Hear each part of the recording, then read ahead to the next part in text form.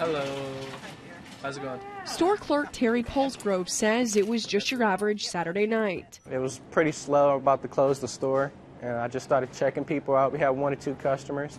But around 11:15, and it got to the point where I started seeing more and more kids come in the store. Security cameras from the Chevron gas station at Sandy Point Road and U.S. Highway 21 in Bryan show 30 to 40 teens swarming the parking lot. I called my coworker in to come help me out, keep an eye on them, because we've been having a lot of stealing going on in the store. But before he knew it, Polsgrove and his coworker were being ambushed. You start seeing this young lady yelling out, "Hey, come get the stuff." They're giving out stuff.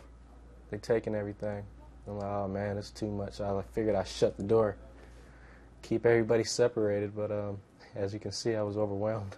In all, there were more than 5 separate security cameras from inside the store. And when you watch this video, it's appalling to see. Each shows the teens stealing candy, food, drinks, and as Polsgrove described it, anything they could get their hands on. Within a matter of 20 minutes, I was being overwhelmed between the ages of 8 and 17-year-old kids. It was just crazy. Polsgrove says one of the young suspects ran straight through the store, grabbed alcohol, but ended up dropping it before he made it out the door. I don't know if it was planned, I don't know what, but it was crazy. He says he was finally able to call police after the teens ran out. Just because the child didn't take a bag of chips, if they're a part of it, or if they're egging it on, then they can also be charged with it as well. Police say the suspects could be charged with vandalism, theft, organized crime, and even assault.